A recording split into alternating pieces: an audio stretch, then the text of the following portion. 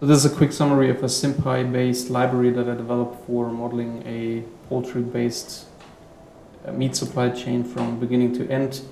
Conceptually, I gave an overview here showing that it comprises the egg supplier, the hatchery, which contains a hatching process and a brooding process, the coops or the farming itself, so raising the Thompson hens and the separation of Thompson hens, and also the forwarding of flocks to the slaughterhouse and the therewith associated sanitation of coops to make them ready for the next flock. Here there are also defined growth rates, feed rates, and mortality rates that are included by the library and can be used for modeling the farming process or the growth of the flocks. The slaughterhouse itself produces onto stock and has a defined production capacity, and eventually we have the meat processing process, which is basically the consumption of the carcasses from the slaughterhouse inventory. So the carcasses that have been produced on stock are eventually consumed by meat processing, which is the final process in this supply chain. And the meat processing plants would then downstream sell to distribution facilities, markets, and so on. Here's a more detailed description of the supply chain and the various entities and processes involved. And you can have a read here if you want to understand this in greater detail. But so, for example, one thing you can see, and which I should point out here, there's a defined SS inventory policy, small s, big S inventory policy with regards to the eggs at the hatchery. So based on this policy, the hatchery will purchase eggs from the egg supplier, and this process is associated with a shipping lead time. So there's a feedback delay, so to say, in this supply chain between the egg supplier and the hatchery. Then there are also defined rules for how chicks are assigned to coops, how flocks are separated, and how flocks can be forwarded to the slaughterhouse. There are also defined rules for sanitation. So the coop has to be emptied fully before the next flock can enter the coop. And in between there has to be a sanitation step, so there has to be a cleaning process, which is associated with costs. And then with regards to the slaughterhouse, as I said, produces carcass onto stock. For that it needs to take a flock from a farm coop, and it has a defined production capacity.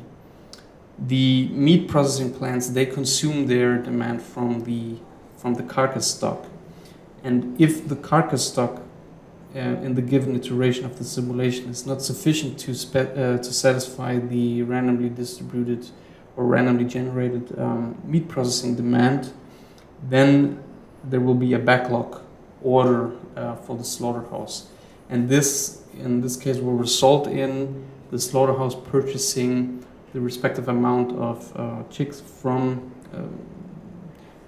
or the respective amount of poultry from external suppliers. So there's also this aspect of backlog and this aspect of purchasing poultry from external suppliers. In terms of KPIs, there are various KPIs that are supported by this framework or by this library, and additional KPIs can of course be added, which would be follow-up customization work.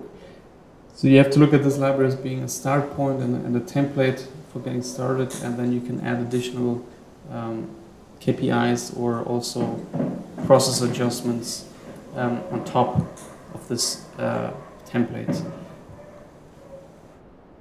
But you can see here some of the KPIs that are supported. So for example, the backlog development at the slaughterhouse, the timeline of the actual egg shipments from the egg supplier to the hatchery, the amount of slaughter-ready Thompson hens at the farm coops, and the inventory at the hatchery, the slaughterhouse inventory throughout simulation, and the, for example, the unhatched egg count at the hatchery.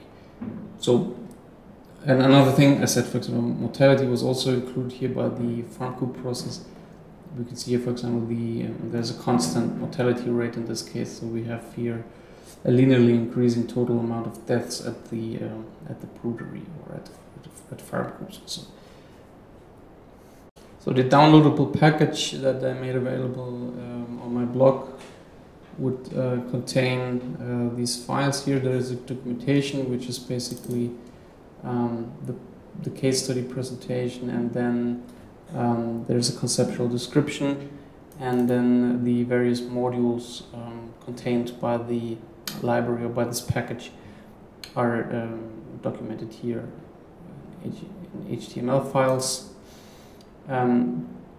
The KPIs are outputted as charts here into the results folder. So this is meant to be in a program or an application that you execute in the Python console, and you're supposed to run the runpy script. The framework contains the classes for modeling the various processes, so general classes.